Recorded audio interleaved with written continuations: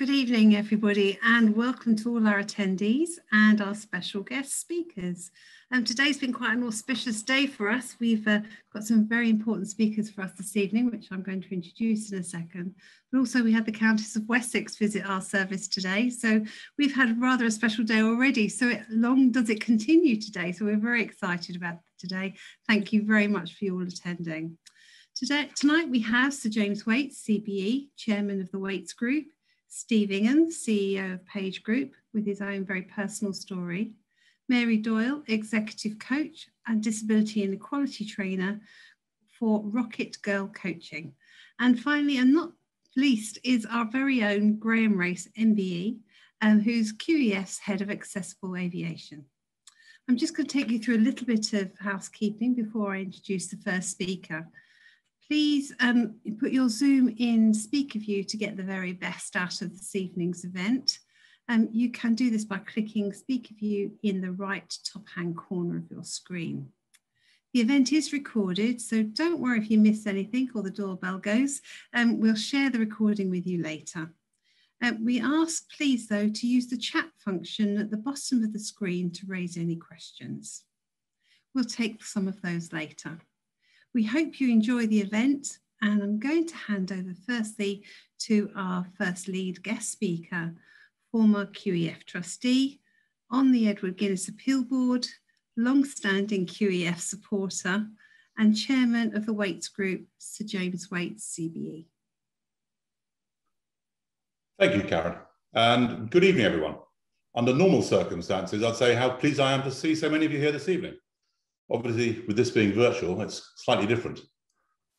I was delighted when QEF asked me to participate in this event. I've known about QEF's great work for over 20 years. And as Karen said, I was a trustee from 2005 to 2017. And I'm really pleased to continue to support them. I'll tell you more later about how you can get involved.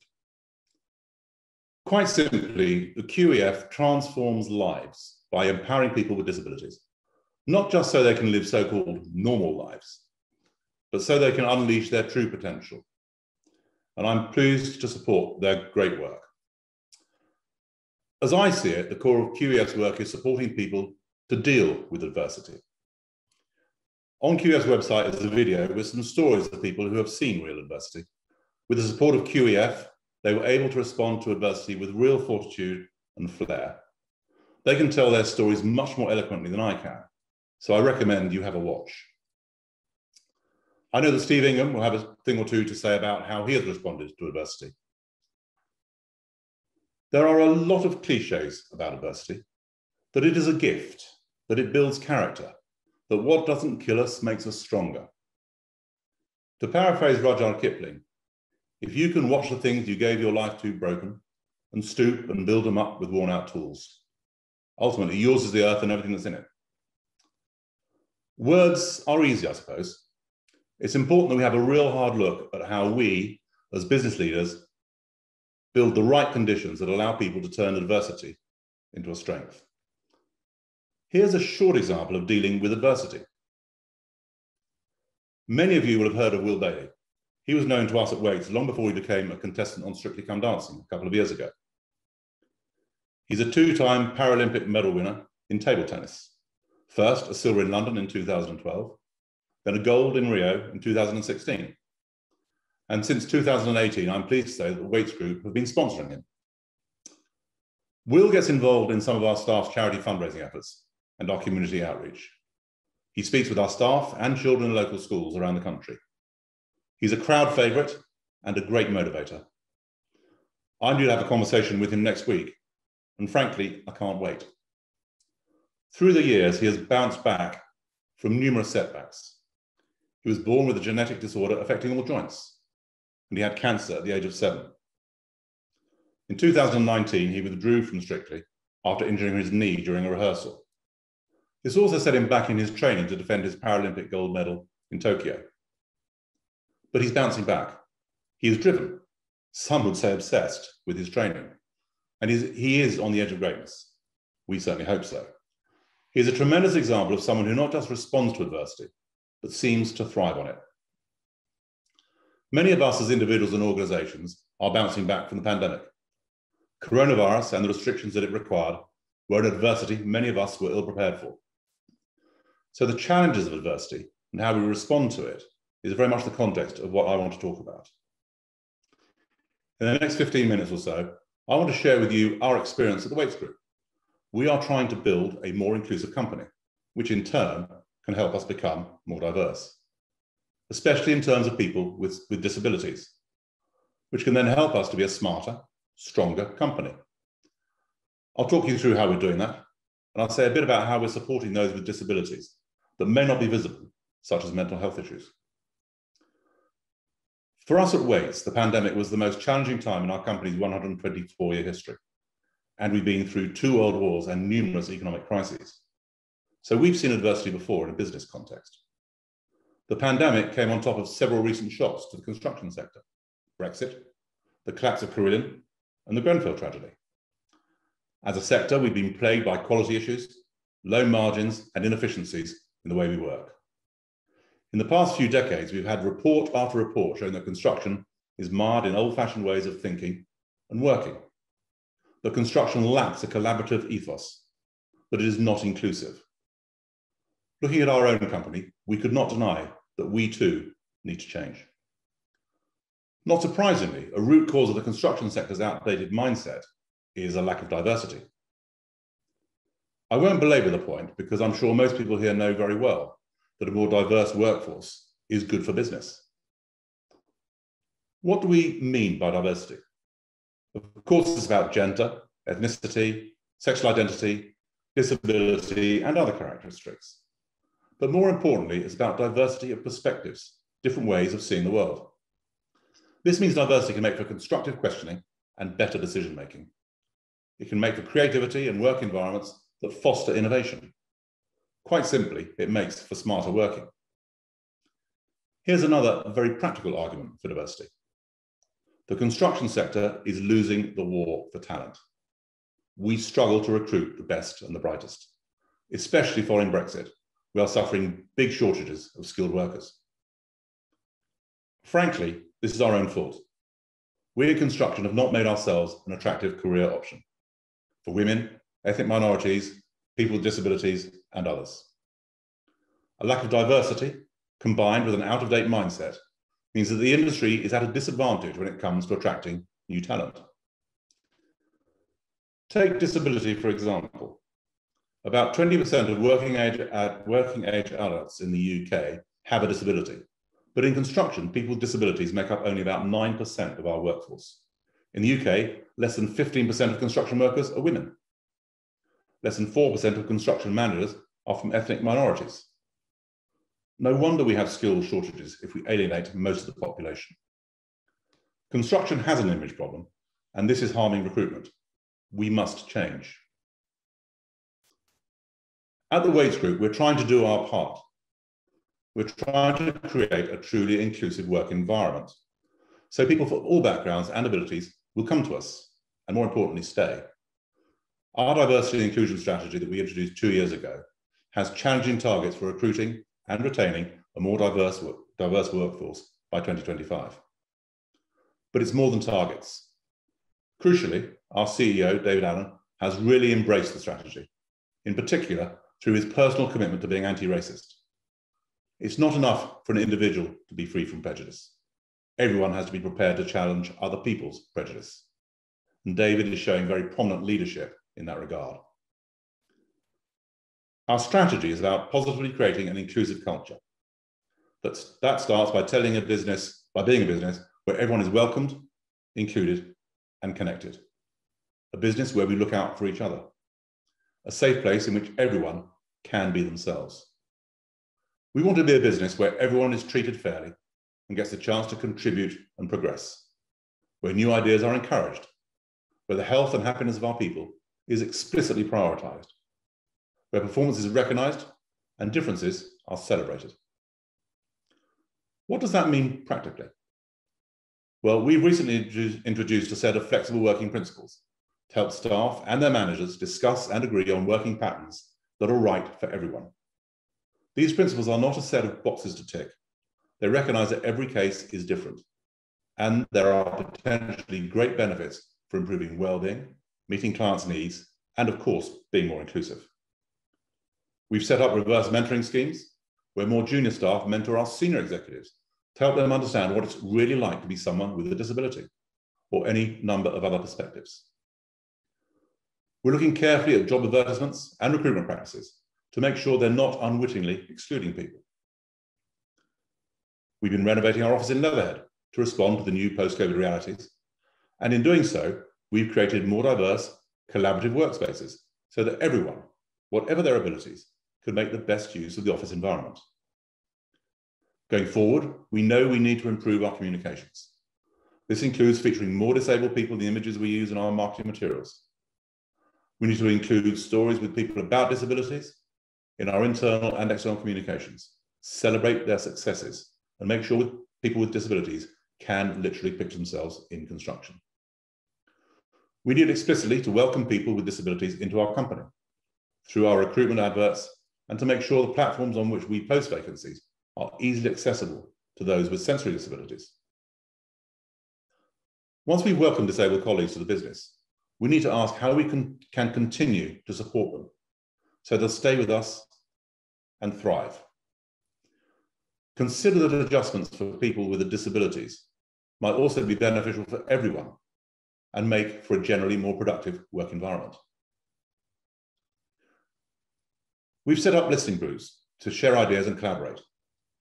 This includes one specifically about disability, led by one of our managing directors, David Morgan. David has long been a driver of our partnership with Will Bailey. That partnership is not just about sponsorship. Will has participated in our disability listening group. It's been inspirational for many in Wates to hear his personal story. The disability listening group is a forum to hear from other people with disabilities in the company, especially those whose disabilities are not visible.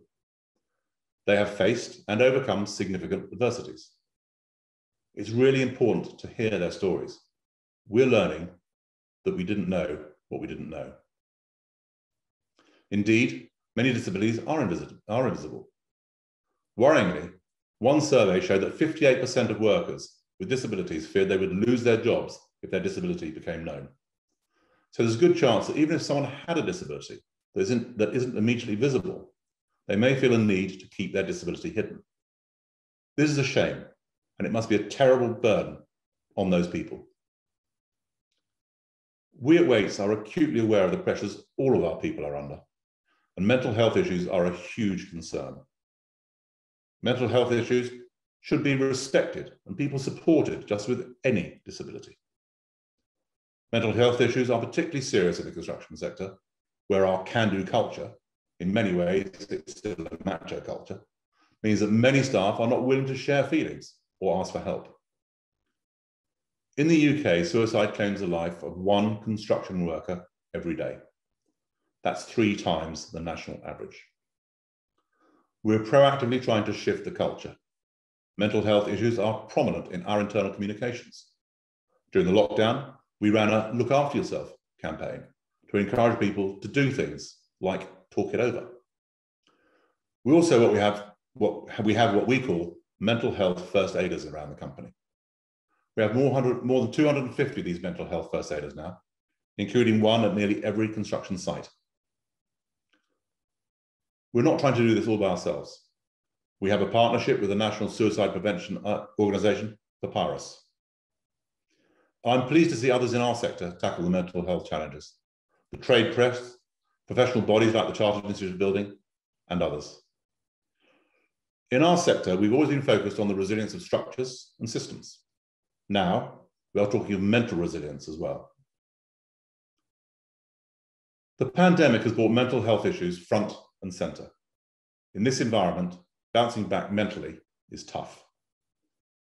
Again, I'll refer to Kipling's poem, If. If you can keep your head when all about you are losing theirs and blaming it on you, if you can trust yourself when all men doubt you, but make allowance for their doubting too, at the end of the day, yours is the earth and all that's in it. It's important that as an employer, we are supporting our people. So even if all others about us are losing their heads, we don't as well. It takes a lot of work to be actively inclusive, but we're certain that the truly inclusive workspace is not just the right thing to do, but has business benefits as well.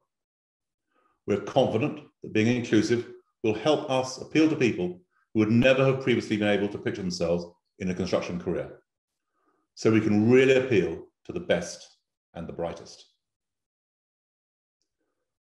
We still have a lot to learn. The Wates company has been in business for 124 years, and I'm in the 4th generation of family ownership. We've always been guided by the belief that good business done well is a force for good in society. But we're continually learning about how to make that happen in practice. Now, creating a company environment that embraces diversity and is truly inclusive is our challenge. I hope it's been helpful for you to hear a bit about how we're doing that at Wates. I look forward to hearing your thoughts and questions later. Karen, back to you. Thank you, Sir James. I hope everybody found that as motivating as I did. I'd really now like to introduce to you Steve Ingham, CEO of the Page Group. Welcome, Steve, and we'll welcome to your personal story. Thank you, and follow that. I feel somewhat humble that I haven't really got any significant initials after my name, except for a BSc in metallurgy, which will perhaps come to purpose when I talk later. And it's very late in my career I needed to have that degree. So a bit of background for those of you who don't know, and it's actually quite useful normally when I can see everybody, because as soon as I say I grew up in a business called Michael Page Group, you know, you get people tapping on the next person's shoulder and go, you know, they rejected me, or something, which of course we have to do numerous times. I'm sorry if we did. I'm sure you were very good. It was our mistake. So my career, somewhat unusually, I've been 35 years in the same company. I joined Page when it was about 240 people in 3 countries, although that's exaggerating it probably, largely 1 country, recruiting accountants, mostly in the city. We changed literally beyond belief since then. We're now at 7,000 people. We're in 37 geographies. Our biggest market is actually France, would you believe? Being competitive, that doesn't always sit well, but France is bigger than the UK. And I suspect in the next 18 months, Germany, the US, or China will overtake France. So you know, we're really changing in terms of shape. 90% of our business now comes from outside of the UK, whereas it was the reverse when I joined. I've been very fortunate at Page to become the CEO. I did that 15 years ago, having been on the board for 5 years before that. So in terms of surviving as a CEO, that's 15 years in a FTSE 250 business isn't bad. A lot of CEOs seem to only manage 3 or 4 as an average. So I'm pleased to have taken Page through so much change, and we're now a very significant business, and our purpose is to change people's lives. And of course, that includes our own people, the 7,000 that work for us, who we've moved around the world. We've done everything organically, never acquired a business. So we've planted our best people in different markets around those 37 countries and grown significant businesses. We've changed the lives of many candidates, we believe, hopefully for the better, helping them build successful careers. And we've changed the lives of clients as well, where we've helped them find the right people to project their business, and also sometimes strategically. So we've built large parts of their business they didn't otherwise have, like shared service centers in Kuala Lumpur or in Sao Paulo, and equally as well on diversity, which I'm glad Sir James will now have to take my business development call when I tell him that we're focused on helping clients improve their diversity as well. Interestingly, we've just recruited somebody in a wheelchair to head that division. It won't be just focused on disability, but I think it'll be believable that he's talking with authenticity when he meets clients and so on. It's on a lot of people's agenda. contrary possibly to the belief that the culture in recruitment is perhaps closer to, dare I say it, the Wolf of Wall Street than perhaps where it actually is. We as a business are very much focused on diversity and inclusion. That's something I put on the agenda when I first became CEO. I'm pleased to say we have 55% women and 45% men. We don't replicate that ratio all the way up the business, and that's something that we're very focused on changing. It's improving, but it's not improving fast enough. So we're looking at very creative ways of making that happen faster. You know, we're very focused on the other areas as well, including disability. So James mentioned adversity there. There's no doubt about it. Like him, I've been through a lot of adversity as a CEO. The thing about recruitment is it's very cyclical, as you can imagine. And that is when economies are suffering, we suffer. People don't move jobs, and certainly companies don't want to hire people. Invariably, they're doing the reverse. And so you can imagine in the middle of the GFC in 2009, 20% of our business was with banks. Well, they were throwing people out of banks, not hiring them into banks. So you can imagine it was a pretty torrid time. And of course, in individual markets, it's been very tough, such as Hong Kong recently, in Chile, Santiago recently. It's been very difficult. And I've seen that many times. And of course, in the last 12 months. And again, just put your head around what we do. We put candidates and clients together face to face for interviews, don't we? And yet, clearly that wasn't happening last year and still isn't happening in many geographies. So we're transacting business from the very junior to the very senior at CEO level, where literally there hasn't been a face-to-face meeting. So how we have moved and changed. Now, specifically, I've been asked to talk around disability, and I guess there's a personal story and then a professional one. The personal one, 2 years ago, I did something that a lot of people do, and that's went skiing. And I had an accident. I ski all the time, every year. I thought I was a good skier, but clearly I'm not. And I was skiing somewhere that I was very, very familiar with as well, in Wangen in Switzerland. I was on my own, which is the first time I'd done that, stupidly, and obviously I regret it now. My fiance was taking a lesson because she's relatively new to it. And I said I'd see her at lunchtime. And well, I didn't make that lunch, that's for sure. I made a bad decision when I was going down a fast piece of run. It was a very poor day. The lifts weren't working, so I was relying on the trains. And I decided to put an extra turn in because I was going a little fast as I approached a bridge. It's quite a narrow bridge, the width of the car. And so I missed the bridge and basically went into what the bridge was there for, which was basically to go over a river. So I disappeared down about 15 feet into a river. And I can tell you now it was very cold. But straight away, I remember actually as a long-term rugby player playing till I was 40, I remember thinking, don't be unconscious because that will be game over. And I also remember thinking, this is going to hurt. And it did. So, you know, I cleared the snow out of my ears and realized that I was very cold, except my legs weren't. So straight away, even with my limited knowledge of health and the medical world, I realized I was paralyzed. And I couldn't move my feet anyway. They were uphill. And they were, obviously, one of them had a ski still on and certainly had my boots on. So it would have been impossible. I could see the predicament I was in. Nobody had seen me go in there. So first of all, I had to get found. I knew as a Cornishman that hypothermia was going to set in very quickly if I didn't get out of there. Obviously, I checked my phone. If anyone's thinking logically, that's the first thing you do. Of course, I did. It didn't work because I was in a gully. So there was no signal. So that was quite a difficult situation. I also had another problem, which I didn't realize at the time, but it probably explains the pain I was in.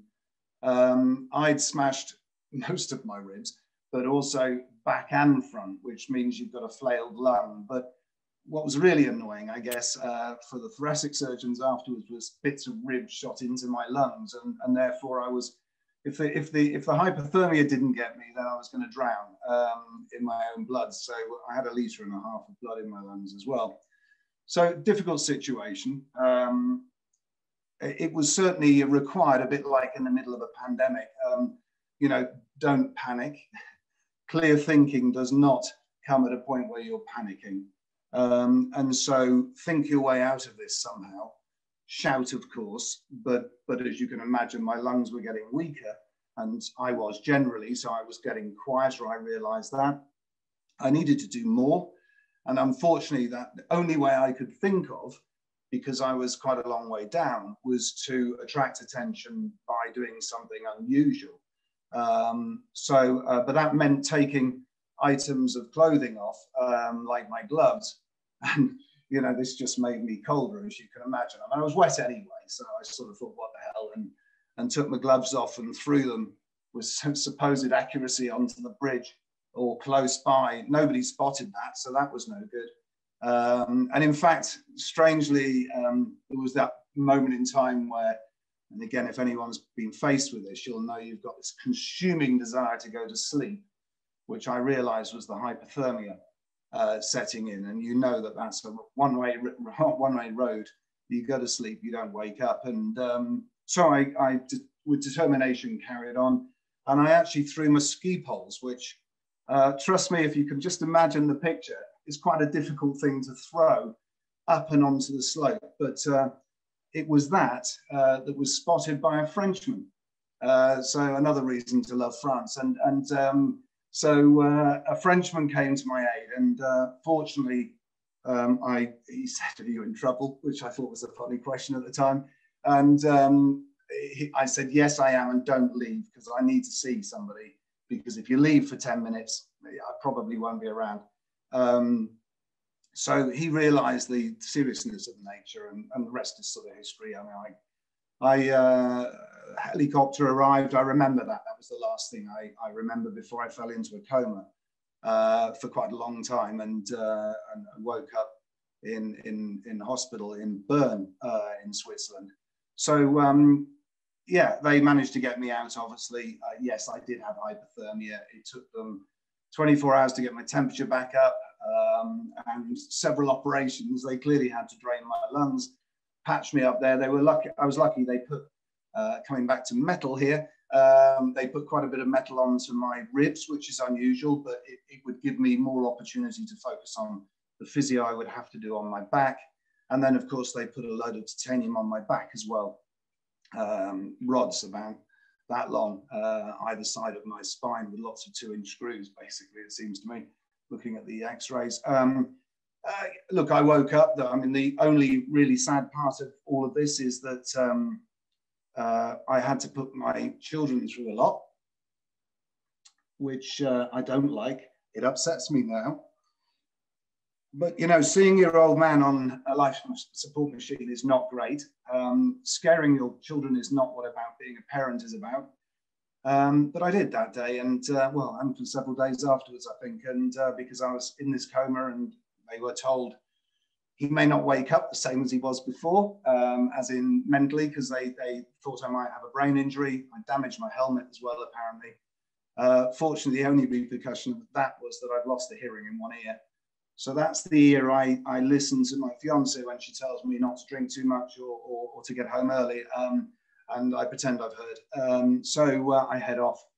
But look, I fortunately woke up from the coma in reasonable shape. I knew straight away that I was paralyzed. I could remember, and so I asked lots of tricky questions to trick the doctors into just telling me I won't walk again. So if anyone is technically qualified in this particular area, I'm T10, T11 complete, which means my cord is completely severed, and which means I won't be one of these miracles that suddenly gets up and walks and shocks everybody. That isn't going to happen unless science moves a long, long way from where it is at the moment, sadly. So I've had to deal with that adversity. That's clearly gave me 3.5 months in hospital. So I flew back and as soon as I could to at least be able to see other family members and so on, and start my rehab, which was pretty intense. 4 hours of physio. I took the reins back of the company during that period. I had my own room so I could badger people. And it demonstrated to me how leadership had changed. Because I believed, probably like a lot of business leaders, that as a leader, you know, you're that powerful figure that everybody looks up to. And, you know, at 6'4" and rugby playing and pretty fit, you know, I ran to work most days, and I ran in sponsored events, you know, on the Great Wall of China or Centennial Park or Central Park or whatever with my colleagues. I mean, and if I went to a city I hadn't been to before, then I would say to them, great, I'll see you at 6:30, and we'd go for a run, and, you know, give me a good way of quickly seeing the city. So they knew me like that. And I, of course, with my longevity in the career, I got a lot of messages saying, look, you know, they'd seen the announcement to the city saying Steve's had a tough accident. He's now in hospital recuperating. They were sending messages like, you know, we'll see you again in Centennial Park. We'll go running again in that JP Morgan run or whatever. And I thought, oh, they really don't realize this is more serious than that. So I decided to record a message to all of them to show my vulnerability, I guess, because I was in a hospital. I managed to put a shirt on like this through a lot of pain at about 4 in the morning because I was awake because I couldn't sleep with the pain. And I recorded a message, which, you know, we put it on our internal social media, Yammer. And, you know, very much talked about what had happened. I talked through the accident. I talked through what I was going to do. I was going to talk through the fact that I was in a wheelchair, how I'd frightened my children, and show my vulnerability. Of course, that gave me 7,000 emails to answer and WhatsApp messages and everything else, as you can imagine. So I somewhat thought, I'm creating more work for myself rather than putting people in the picture. But the quality of the response, or the things that they were saying, were unbelievable. I mean, you know, they were coming out with a lot of things, a lot of challenges that they're personally dealing with. They talked about how they showed the video to they're not meant to, but they showed it to their children and their husbands or their wives or whatever, you know, to perhaps show how one person was trying to deal with adversity. And that motivated me a lot, to be honest. So really powerful experience. And, you know, when I'm looking at the positives, one that I really am proud to have gone through and I'm really pleased with as well. So that's the personal story. I said I'd talk about metal for a moment. It doesn't stop there, of course. You carry on going through adversity with disability and challenges and so on. To give you an example, I realized just when we were in the first lockdown, all that beautiful sunshine and so on, I realized I was in much more pain than usual. The pain doesn't really go away. And I thought, well, this can't be right. So I contacted the surgeon here that I'd built up a relationship with, and I said, look, Adrian, this can't be right. And he said, well, you need an X-ray. Well, trust me, an X-ray in lockdown is a joke. But anyway, I managed to eventually, but ringing up, you know, Stanmore I was assigned to, I rang them up. They said, you're not coming here, which was reassuring. But anyway, I got an X-ray, and then of course I had to have an MRI, and, you know, eventually I managed to do all of those things. So I sent them to Adrian and said, okay, so what's the story? And of course, in that delightful surgeon directness, he went, oh, you bust both your rods. Well, what does that mean? He said, well, it means don't make any sudden movements because they could just pop out through the skin. At which I think my fiance said, well, if they do, I'll be horizontal on the floor, because that would be quite horrific. So, you know, I basically said, well, great, when are you going to operate? Could it be Monday? And of course, he said, I'm not allowed to operate at the moment. So all a bit worrying. Anyway, cutting a long story short, he did. It was another 8 delightful days in a hospital with a mask on and obviously not seeing anyone, and a lot of recovery again afterwards. So onwards.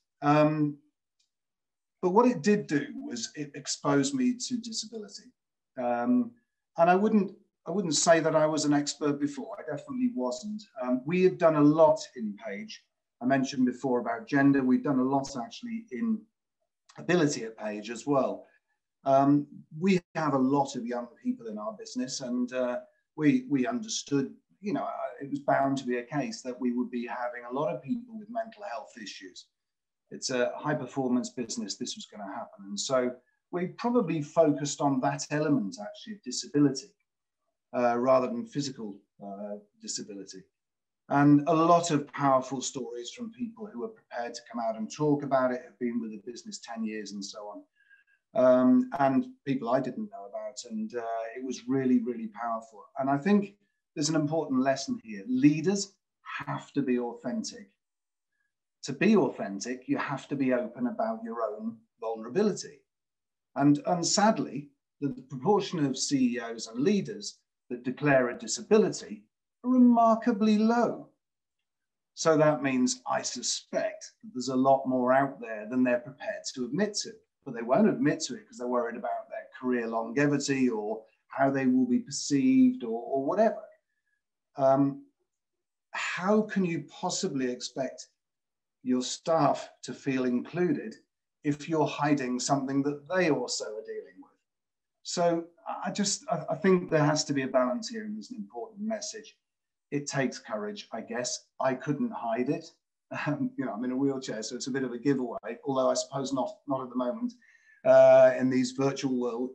You know, I clearly have to be open about it. I met some incredible people, far more incredible and courageous than I've ever been during that period in hospital. And of course, since then, I've started to try to speak out about disability. And each time I do that, my network just goes boom. And I've learned so much about the other categories of disability.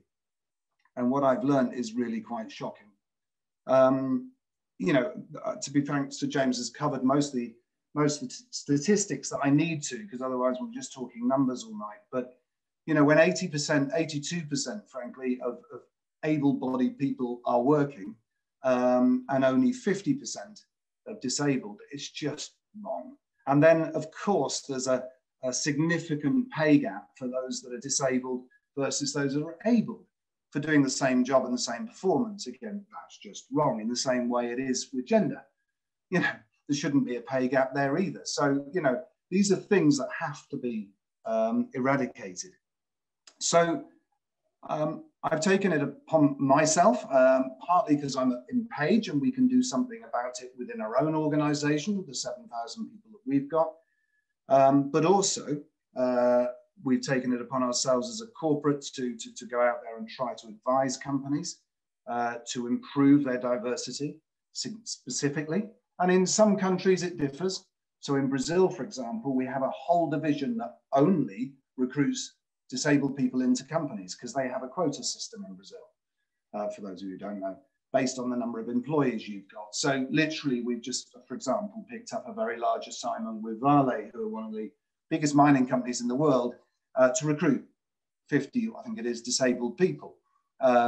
So, you know, different countries will come at it at different angles, but this is absolutely key. So what was causing this problem? I think it's numerous, unfortunately, but we can overcome them all, hopefully. But most of them are negative reasons that people have about disability, mostly unfounded, but they all instantly think awkward, expensive. They'll probably always be ill. They'll be off. They won't work as hard. They'll probably leave anyway. You know, all of these different things, which is the wrong way of looking at it. And I'll come back to perhaps how I see it. A lot of, therefore, unconscious bias. You know, naturally somebody in a wheelchair, for example, isn't as strong and as powerful. You know, isn't somebody who can make clear decisions and so on. Again, missing the point, I think, a lot in terms of what we look for. Also fear. You know, a lot of people are nervous. I don't want to say the wrong thing. It's similar with race. I don't want to say the wrong thing. I don't want to offend. I certainly don't want to get in trouble by saying the wrong thing. So again, there's a lot of education needed around disability to just unmystify what's a mystified subject for many. There's another issue, and that is that candidates themselves, so those with disabilities, feel nervous about applying to jobs. And I get it. Do you know that 30%, just over 30% of disabled students, so people who've got a degree, are advised not to declare their disability when they apply for a job because they're told it will disadvantage them. Well, there's a good confidence builder, eh? I mean, you know, just incredible. Again, looking at it the wrong way. And then, of course, there are other issues, which Sir James, I'm sure, is familiar with. One is property, and that is, it's great to get a job, but if you can't live near the job, you've got a problem. And my own experience coming out of hospital when I was doing a building renovation here, which of course took rather a big twist when I had my accident, meant that my house wasn't ready for me to move in. I was still waiting for planning permission to put a lift in.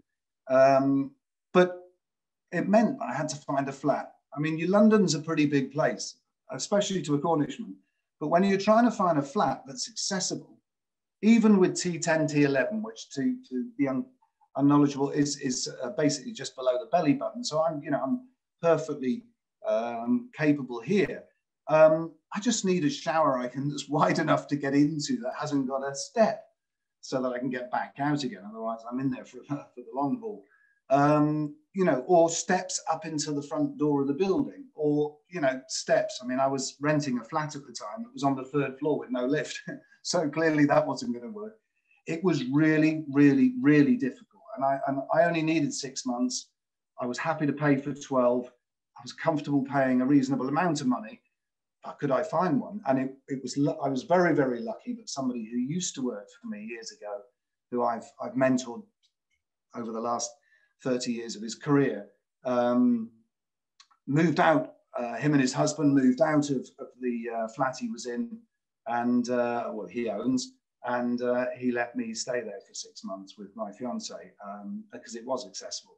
And he rented a flat downstairs in the cellar while I went up to his lovely flat with a balcony. Bless him. So fantastic things were done. But that's a real issue, and I've seen people turn down jobs because they got the job and their offices were accessible, but they couldn't find accessible accommodation. And then finally, of course, travel. I mean, how many tube stations do you think can deal with a wheelchair? I think there are a few. So we all have to avoid them. So it is tricky. And these things need to be overcome, some of them, but some of them are easy to overcome. About 20–25% of leaders have heard of Back to Work as a scheme, a government-supported scheme. I mean, it's actually, even for the cynical like myself, it's an incredibly efficient scheme. In that somebody came to see me almost straight away after I got back to work. What do you need, Steve, now that you're in a wheelchair? I told them, they assessed it, and they paid for it. They didn't need to, but they did. And having paid plenty of tax in the past, I thought, why not? So, anything that was an obstacle and things that I could tell them about, they were prepared to help me overcome. So I've got a standing machine that I can climb up into. It means I'm standing, which helps my blood pressure and everything else. And actually, this is one that I can drive around, which means that I'm about 3 inches above the ground, and I'm 6'4", so it means I'm the tallest in the office. And I scare people to death as I suddenly sort of zoom around in this machine around the office, partly because it looks so unstable. Anyway. So, there are ways of overcoming some of those things. The reality, though, is, and I could tell you so many, I'm sure that video that Sir James mentioned would help as well.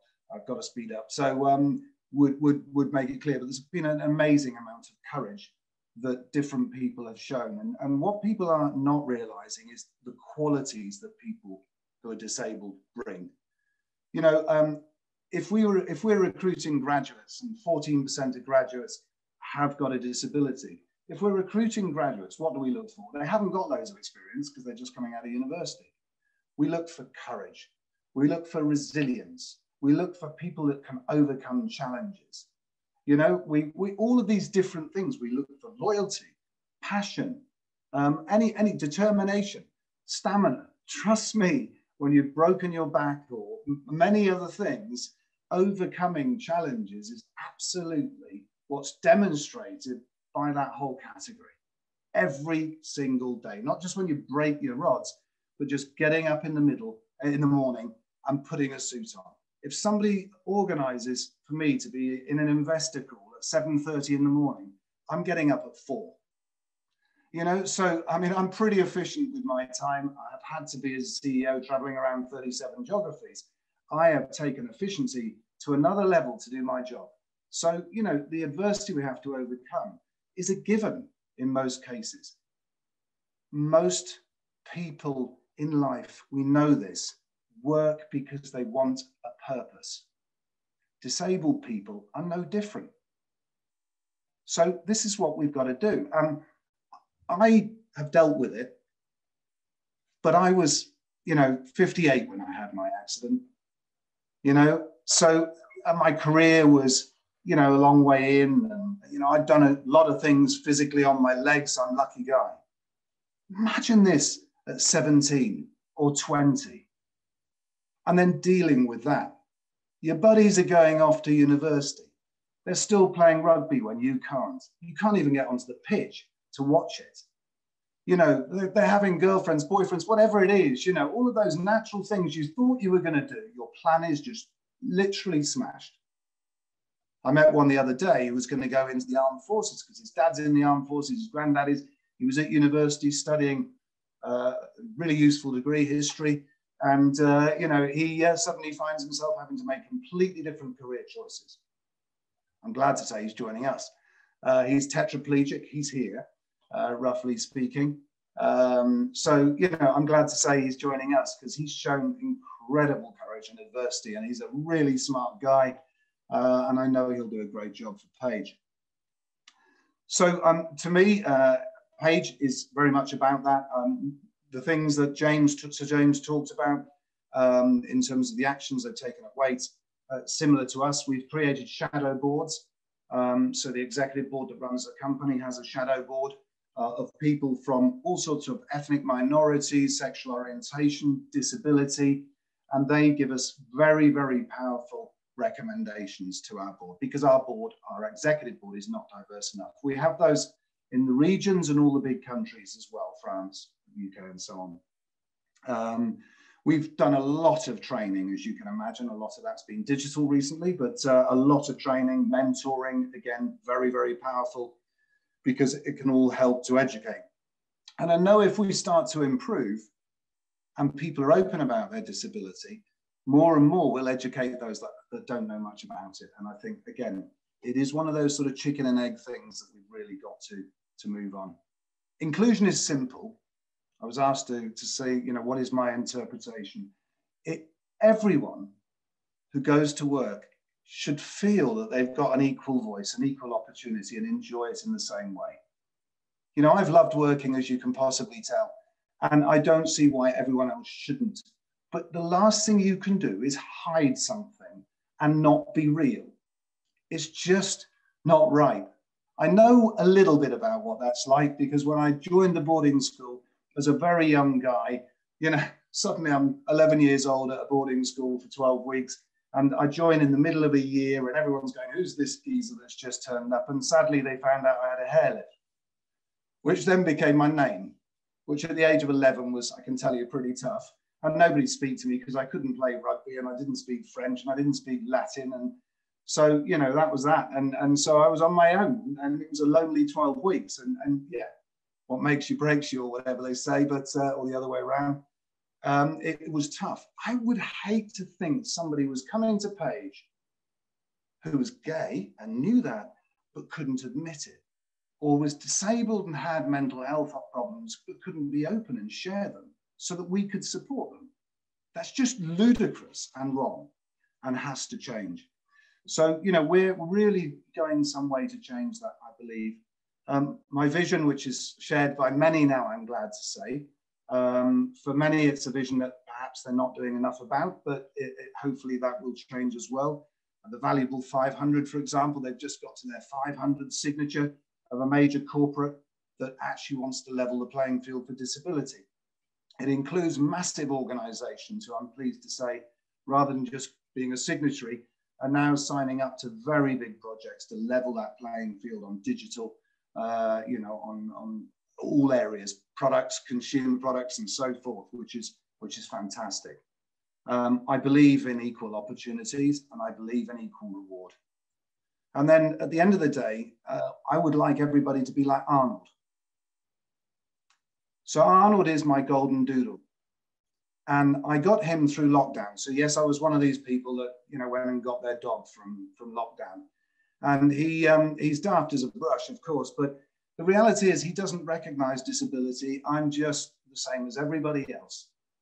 He quite likes it because I'm always sitting down, so he can leap on my lap, which, if you know what the size of a golden doodle is, he almost sends me flying backwards every time he does it. But, you know, wouldn't it be great if we were all just treated equal and given an equal opportunity in life? Arnold thinks I am normal anyway, so that's just great. If everyone else was like it, then we'd be in a much happier place. I'm sorry I've overrun a little bit. Thank you.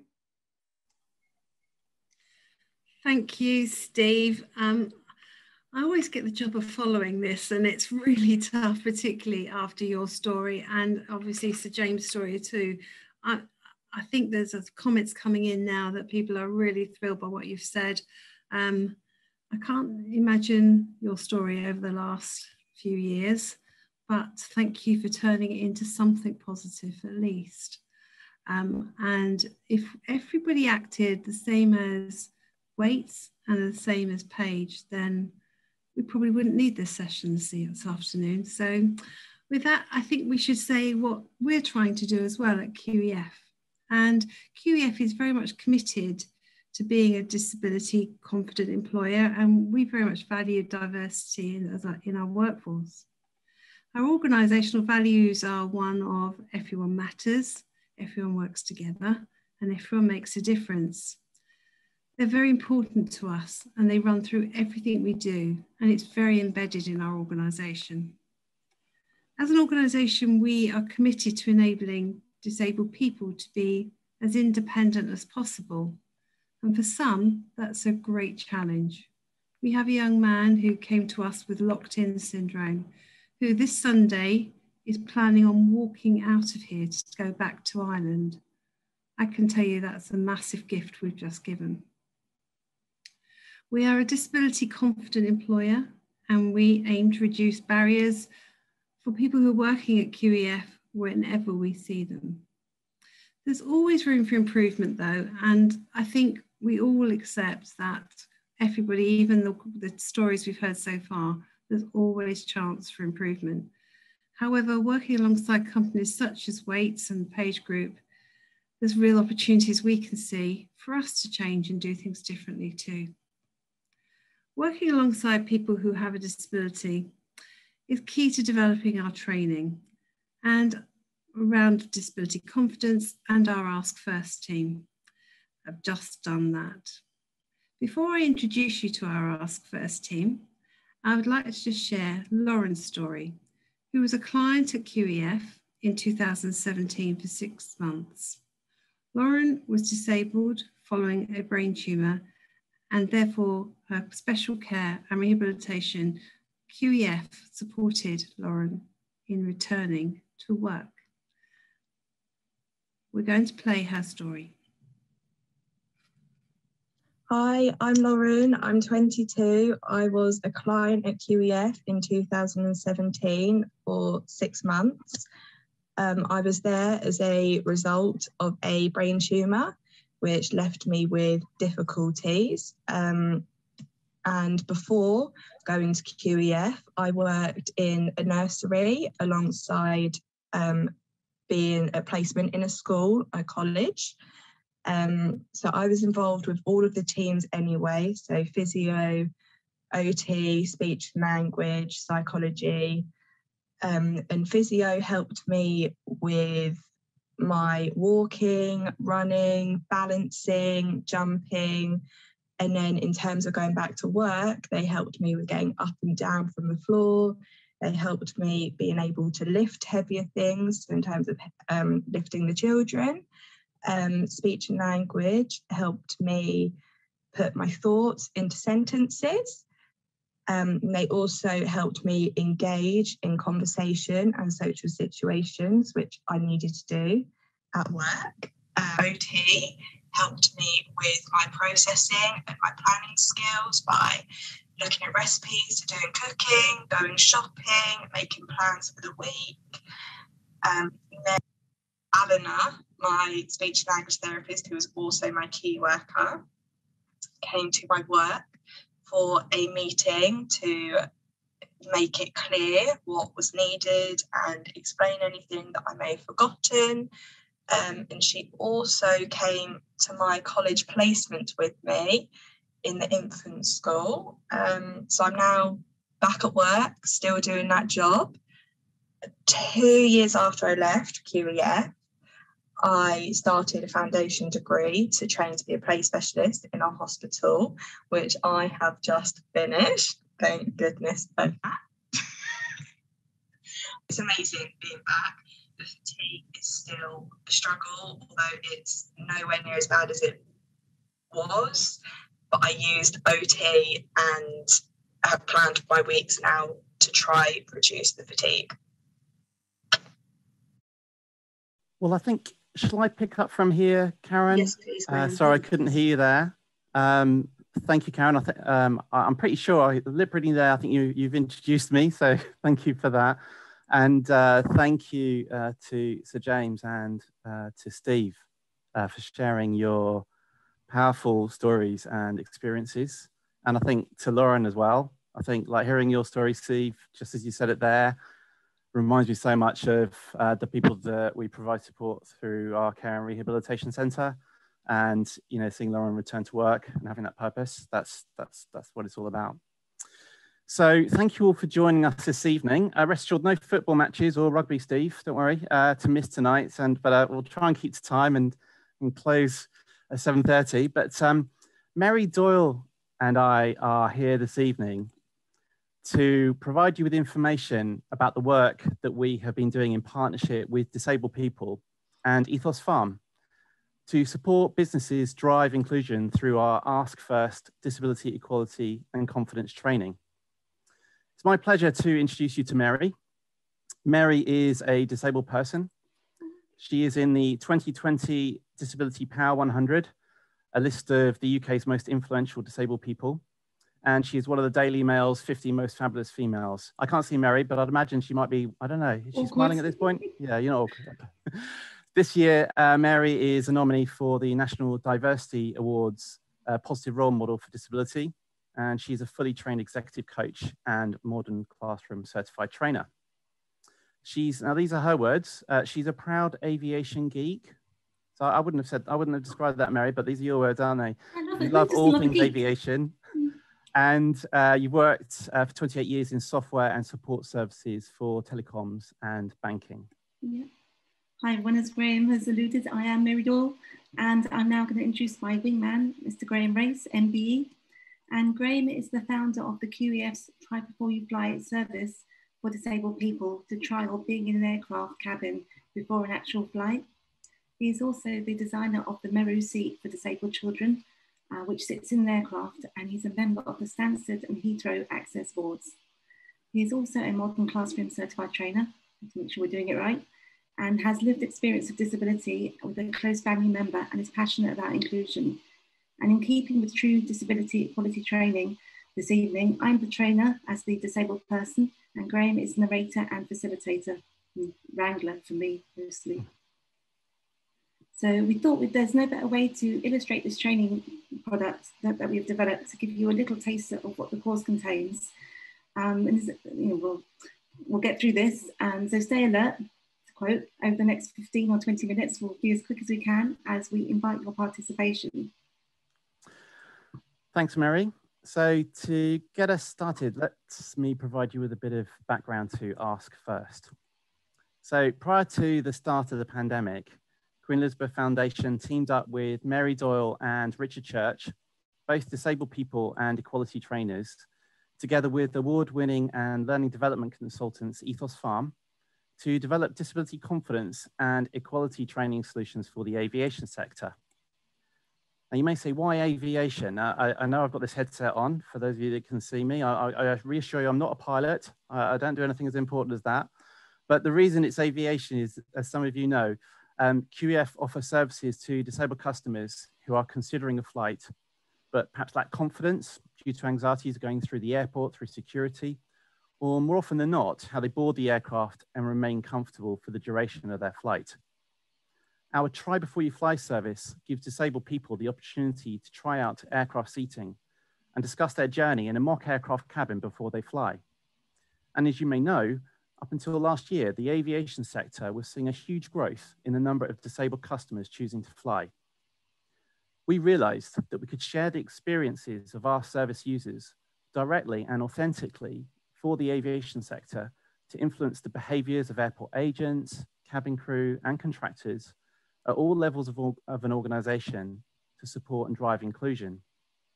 And so we developed the Ask First suite of disability equality and confidence training products, which diversify now into sectors beyond aviation.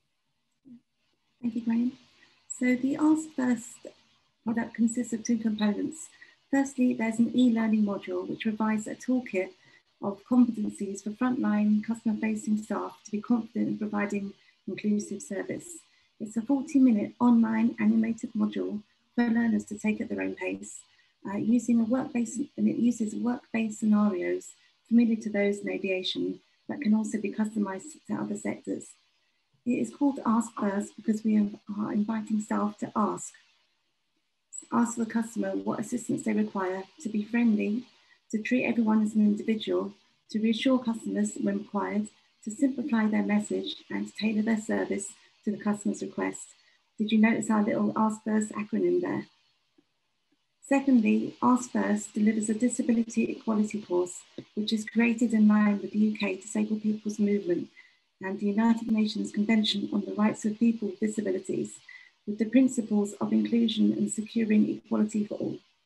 It is designed by disabled people and people with personal lived experience. So that's Graham and I. These are delivered by experienced disabled trainers, that's me, and they are very participatory, and that's with you online. So our course is CPD accredited and delivered over Zoom. And we use polls, we use chat, videos, and lots of interaction to provide the complete picture of inclusion by understanding it from disabled people's perspective, investigating the barriers that disable and the actions that we can all take. We aim to create a safe space to ask, discuss, reflect, and learn, and to think and act inclusively. The action is the most important thing to bring about genuine equality and equity.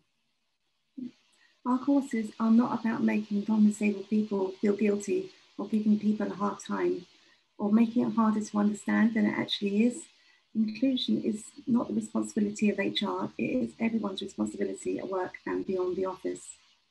We want you to think about disabled people's rights in the same way that we think about other marginalised communities, to increase your understanding of the barriers that lead to inequality and the actions you can personally take to create inclusion. So this evening, we want to give you a very short taster of the course content.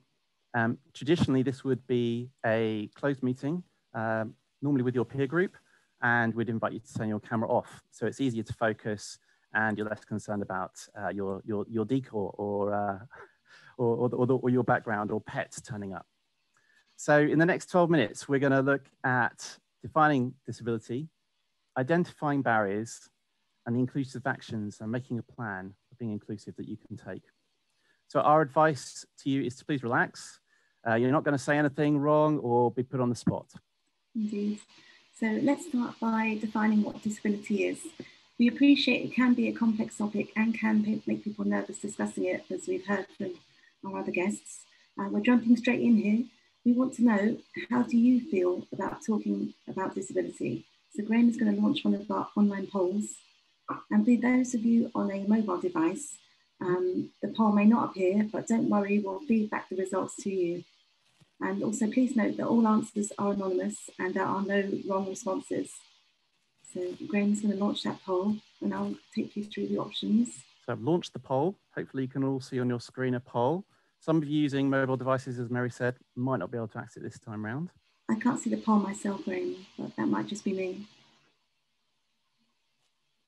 Karen, can you see the poll?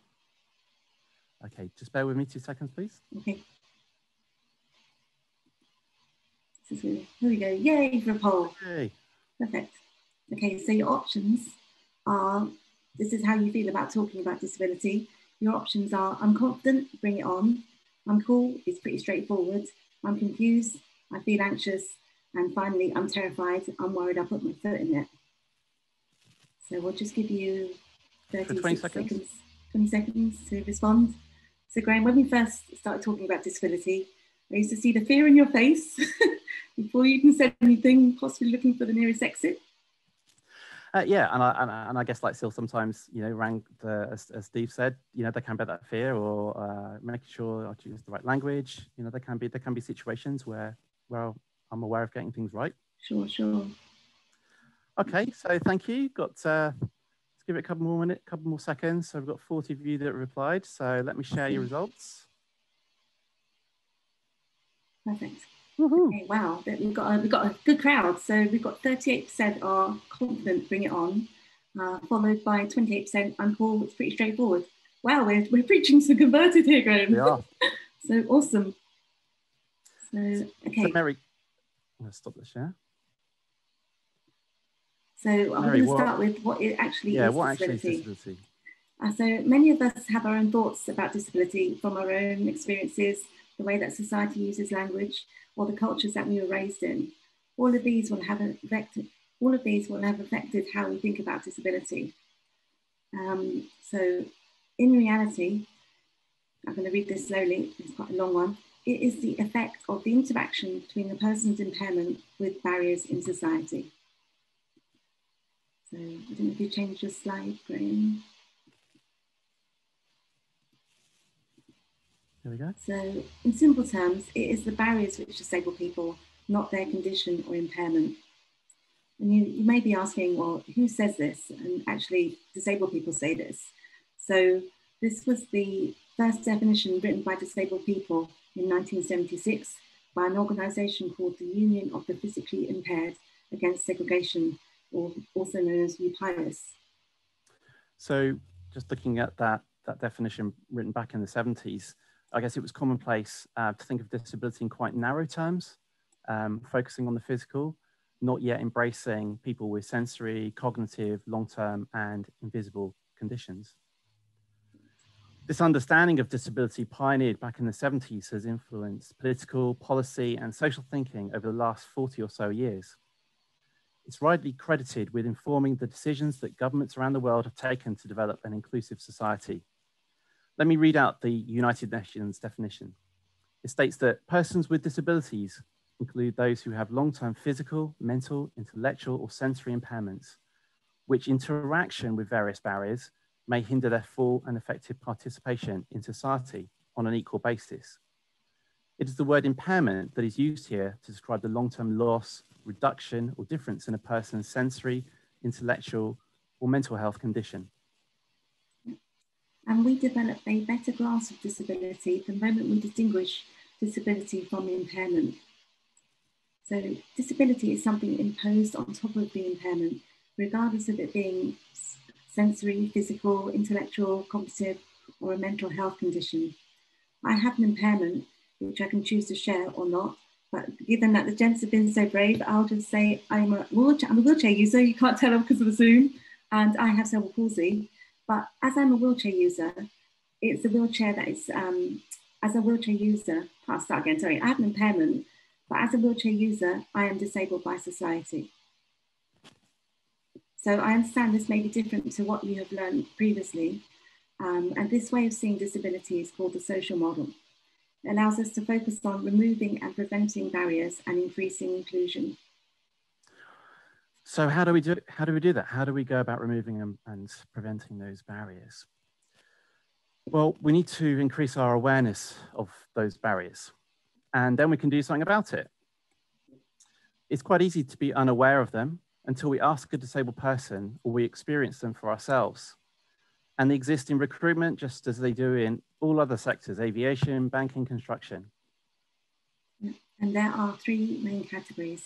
Firstly, physical or environmental barriers. These are things like steps, the availability of lifts, accessible bathrooms, door handles and light switches being at a certain height, space for wheelchair turning, wayfinding, signage, noise levels and lighting. And in this, we can also include printed and online material regarding its scale, colour and typeface, the availability and functionality of speech to text for hearing impaired colleagues, or the use of screen readers for visually impaired people. Then there are organisational barriers, the processes and practices of our organisations that may inadvertently inhibit or reduce access. We can think about a decision to use, say, hot desking, great for efficiency, but challenging for colleagues with cognitive or sensory impairments, knowing where the workspace is and having a setup that is suitable. Yeah. And the third barrier is attitudes, our assumptions, negative opinions, prejudices, stereotyping, and our own unconscious biases. Research by the Enactus programme at University College London on behalf of Evenbreak, an inclusive recruitment consultancy, found that the top two barriers amongst 700 disabled people were finding employers that they felt confident to apply to, i.e. they were disability friendly. And the second was a lack of confidence in an employer's recruitment process, including a fear that the process was biased or discriminatory. Neither of those related to physical barriers. It's essential to ask rather than assume people's experiences. The disabled community and people living with long-term health conditions are the experts in their own lives and often have the solutions to the problems they are solving every day. Graham is now going to bring up a list of 6 barriers on your screen under our poll 2. And the question is, which of the following do you see as barriers to recruiting disabled people? So these are a few longer sentences.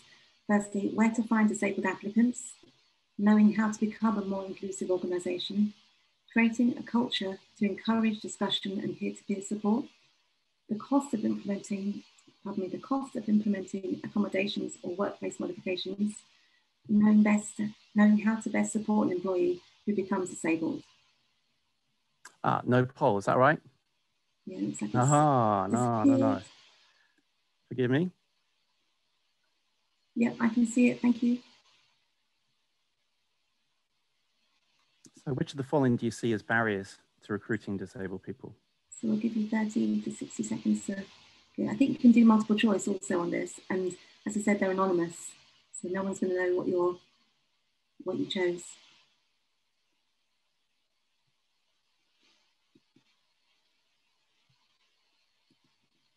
This is where you make a football joke. Thank you, everybody.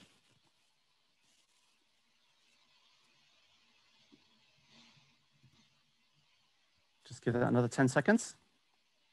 Awesome.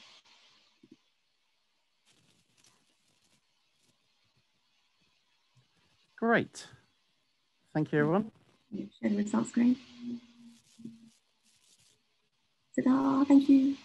Okay, so the main one is actually we've got a joint first, knowing how to become a more inclusive organisation at 59%, along with knowing how to best support an employee who becomes disabled. So they're the most common requests. The second one is where to find disabled applicants and employees, followed by creating a culture to encourage discussion and peer-to-peer support. Yes, there's some good diverse answers there, I say. So these are the topics that we discuss and address on our Ask First course. Knowing the barriers in your workplace is a massive step forward to recruiting and retaining talent in your workforce. We'd recommend drawing up a simple matrix of your workforce's requirements related to your sector. In recruitment, for example, you'd want to look at all the key activities and barriers in the process, starting with job design, advertising, the interview or assessment of the candidate, and the process of onboarding and retaining staff. On our disability equality course, we'll help you to identify the barriers, and you can continue the work with your team to be inclusive.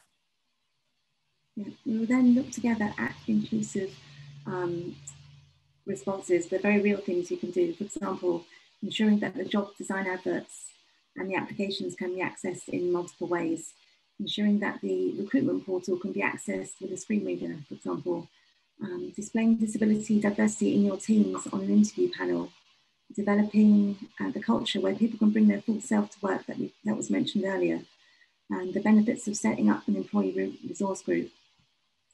We will help you create your own checklist relevant to your organisation, and your leadership actions will communicate across your workforce and cascade out to your customers.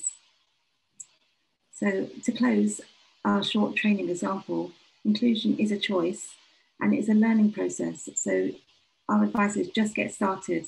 We won't get it right every time, but we can learn from our experiences, and being honest about our experiences really does help build trust. Thanks, Mary. So our Ask First package is an off-the-shelf product that supports staff across all levels of an organisation. Every part of society has a role to play in increasing equality and being fully inclusive. The purpose of our training course is to empower businesses with knowledge, skills and confidence to show or reaffirm why disability equality matters to every one of us and how it benefits us all. Thank you for attending our course snapshot. We hope you enjoyed it, and do feel free to ask questions either this evening or after tonight's event. And do contact us at Queen Elizabeth Foundation. Thank you. Thank you. We love questions. Is there one in the chat? Thank you so much, Mary and Graham. Sorry for the apology, but we appear to have got over the technical difficulty of unmuting. I'm going to hand over now to Marissa, who's going to follow up with some questions and answers that have been raised during the process this evening. So over to Marissa. Thank you. Thank you, Karen, and thank you to all of our incredible speakers this evening. Absolutely fascinating and truly inspiring. So thank you again. We are a little short on time, and as you can imagine, with this amazing panel, we've had a lot of questions. So I'll try and get through as many as we can. And if I may, I'll start with one for Sir James. So the perception might be that working for a building developer in the Wates Group might present challenges to disabled candidates in particular. How does the Wates Group try to overcome these barriers? I mean, it is a challenge, because obviously the nature of our business and our sites is it's all very physical. So I think if one can, the key thing is to find roles that people can carry out, irrespective of disability. I think obviously there are more roles one can deal with in one's office environment than on a site environment. But nonetheless, there are many roles that I think disabled people can fulfill and carry out in our industry. We've just got to find smart ways of doing it. I wouldn't expect people to be able to climb ladders, for example, with major disabilities. However, you can get people to a workspace in a safe place, and you've just got to really think how you're going to do that. Thank you. I have a question for Steve. So what do you think are the key first steps for a business leader who's looking to ensure people with a disability can join their workforce? Yeah, I mean, the key is to be authentic yourself about disability. Now, not many leaders themselves have a disability, but those that have should declare it. From mental health through to something perhaps a little more obvious. So that to me is the logical starting point. But then you've got to talk about your objectives authentically, why it's important to you, why you believe in it, and you've got to make sure that your team is on board with that as well. So they're equally as convincing. I personally, we will also set fairly aggressive targets for ourselves on diversity. Because of what we perceive as the decision makers as being important. And so we've set fairly aggressive targets. I would love to think that we will get everyone on board with that, and through the goodness of their hearts, they'll all do it. But we also have linked remuneration and reward to it as well, so that we can actually basically motivate people who perhaps are less inclined to do something about it and change their way of thinking. The starting point, as well as some of the gaps that I talked about earlier in terms of people being nervous around the subject. If as a leader you are, then you're probably in a position as a leader as well to educate yourself enough to overcome that concern. So, you know, look at the different aspects of what is bothering you and where possibly getting in the way of your unconscious or conscious bias, and actually overcome them, so that when you're talking authentically about it, you can do so without feelings of concern or whatever, which will show through. Thank you so much. We've had a question for Mary and Graham. So thank you for sharing a snapshot of your training. Could you please share if that training is only available to the airline industry? No, absolutely not. It's I think partly because of the dynamic, the pandemic, that we've moved it into other sectors where the kind of key messages of inclusion can be applied. So having an e-learning module enables us to reach quite large numbers of staff with inclusive messages and training. And our equality course, the taste of which you've just seen, enables us to kind of get those messages across of removing barriers in many different sectors. So no, not only for aviation. Great, thank you. And we'll stay with you because the next question relates. So how long does the training take from sort of beginning to end for an organisation? Thank you. So the e-learning module is a 40-minute program, and it's for staff to undertake in their own time. The disability equality program is over Zoom, and it's in 60-minute sessions with a 20-minute break in between. So it's 3 hours of contact time, and all that contact time is with people with first-hand personal experience of disability.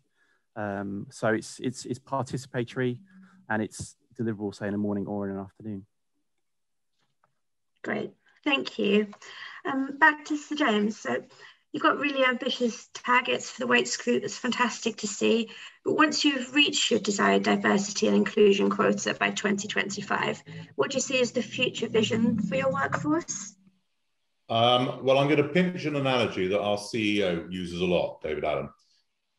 We're climbing mountains. So our first mountain around this agenda is to get to the targets we've set for 2025. When we get to the top of that mountain, we'll be looking for the next mountain to climb.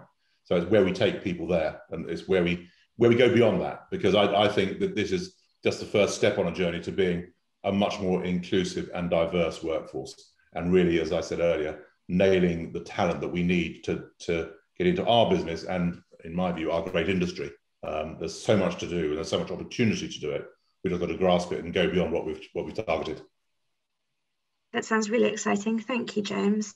Over to Steve. So as the Page Group, we all know, one of the world's leading recruitment agencies, how would you advise a company to promote opportunities to candidates with a disability?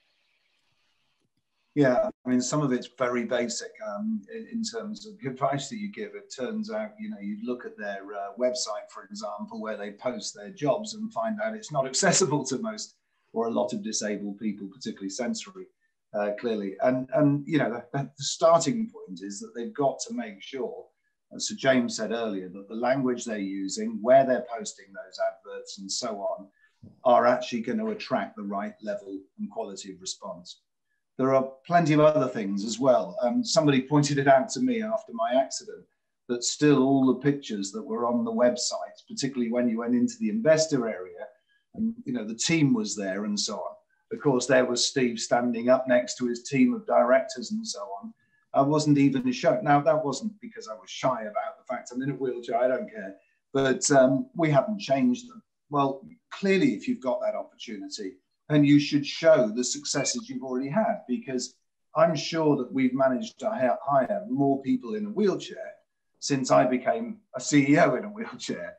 Not that I would suggest anyone else goes out and does that, but you know, clearly, you know, it's credible to say that the chances are Page feels this way if they're in a chair themselves, and so.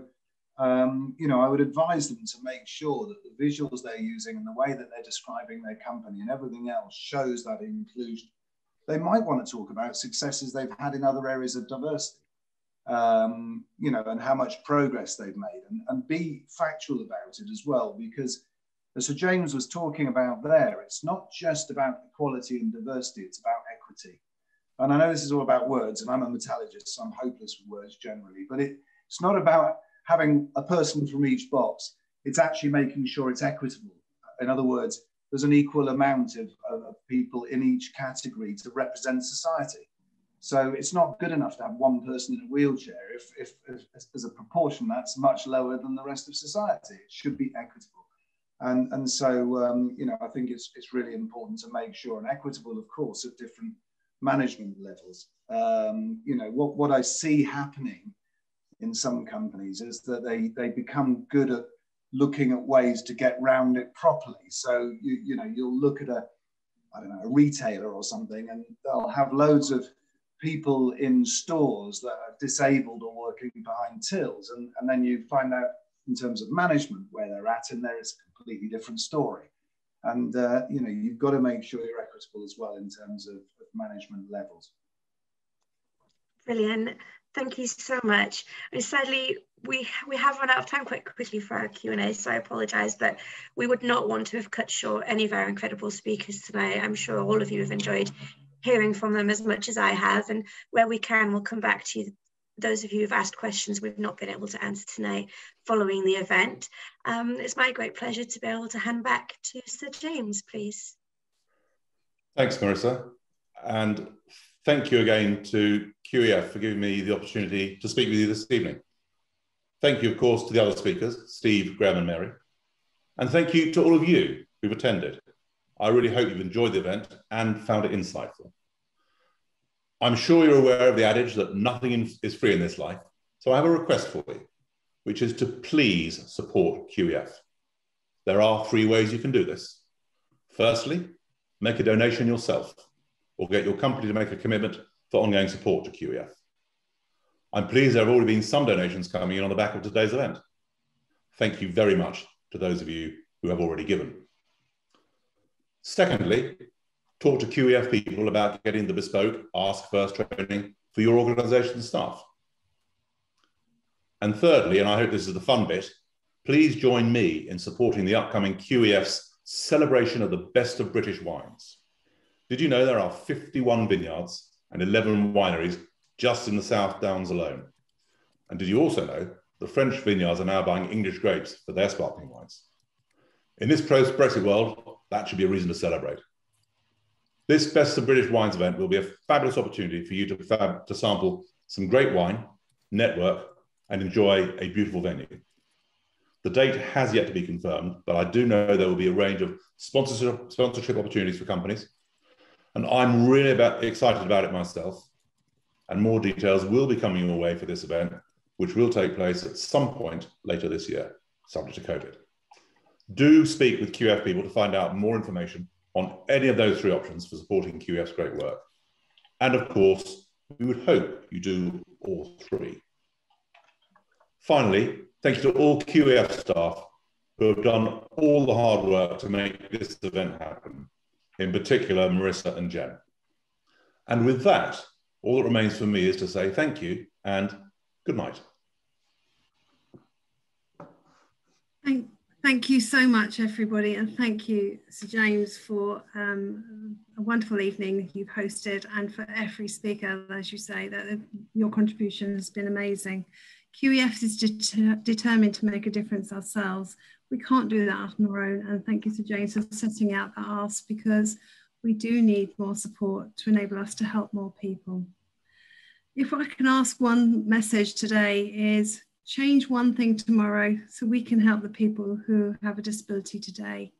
Please, if you want any further information from us, do contact us and we'd be very welcome to help or ask for your support. Thank you so much and have a great evening and have a safe weekend.